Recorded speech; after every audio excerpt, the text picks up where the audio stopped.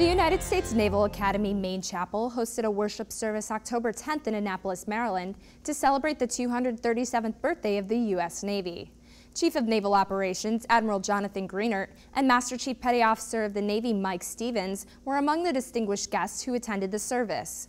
Rear Admiral Mark L. Tidd, the Chief of Navy Chaplains, was the guest speaker at the service and spoke on what the Navy's birthday means to sailors and their families.